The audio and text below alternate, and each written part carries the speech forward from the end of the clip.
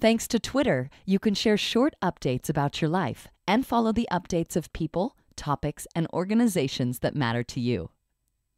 Twitter may seem silly at first, like who cares that you just saw Dotson cross the street, or that you're having bologna for lunch?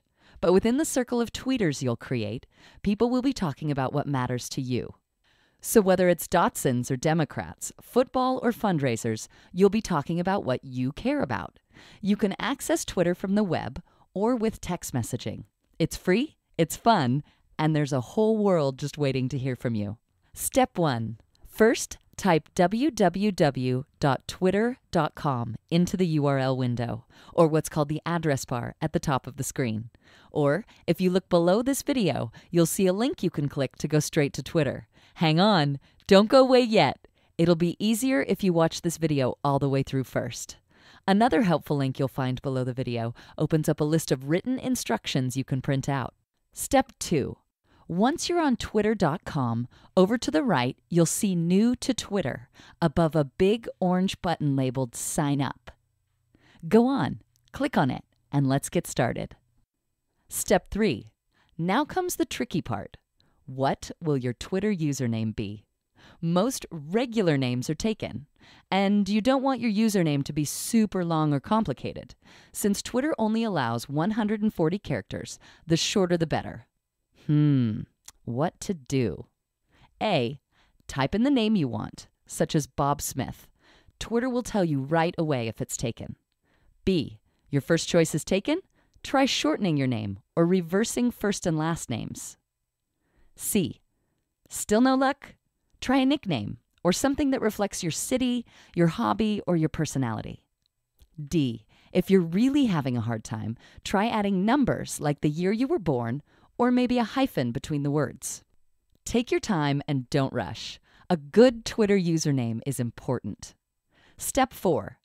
Think of a password you can remember, but avoid using something too obvious like password. A pet's name or a favorite book or TV show title might be good. Just make sure it's something easy for you to remember. Step 5.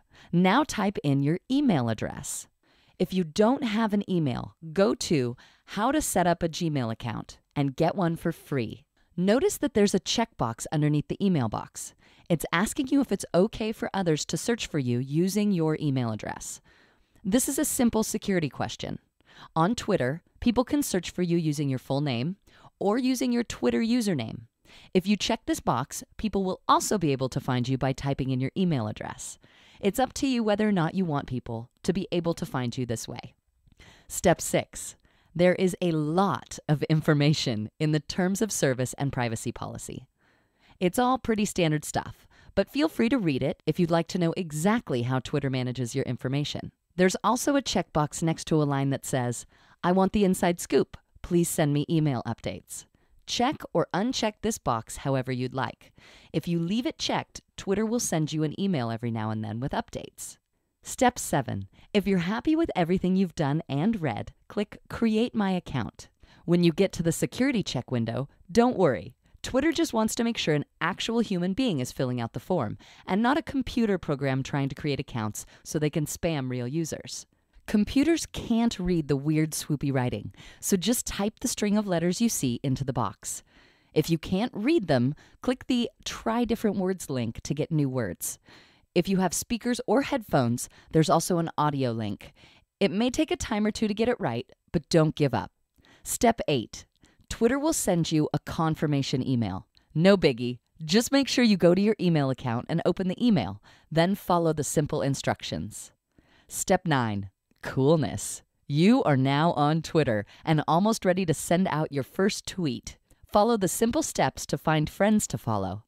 From celebrities to your favorite sports teams, you'll be able to find lots of like-minded people here. Maybe you don't have a lot of computer access. The good news is you can tweet and receive tweets from your phone. Before you sign up for mobile twittering, make sure you have a texting plan. You don't want a bunch of crazy charges. To sign up for Twitter on your phone, go to Settings at the top on the right. That's where you can change your password, upload and personalize your profile, and sign up for mobile. It's really that simple. Keep in mind that We Are Visible is our Twitter name.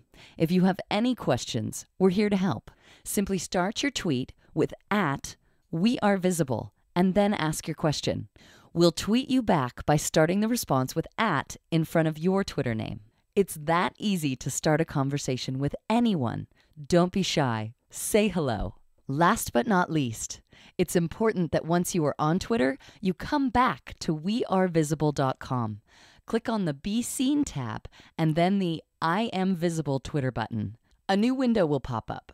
You're now on the Twitter site. If you are not already logged in, it will ask for your username and password. Log in. Now you're on your personal Twitter page, and the What's Happening box already has the We Are Visible tag filled in. Just type your message into the box. Say hello. You don't have to put in your Twitter name. It will automatically appear when you tweet. Be sure to keep your tweets below 140 characters. Messages longer than 140 characters will be cut off when you send them. One last thing. Add the tag We Are Visible to your tweets whenever you can. This lets everyone know you are part of the We Are Visible community. And make sure to look for people talking to you and say hello back. Soon, you'll be a social media guru like all the rest of us.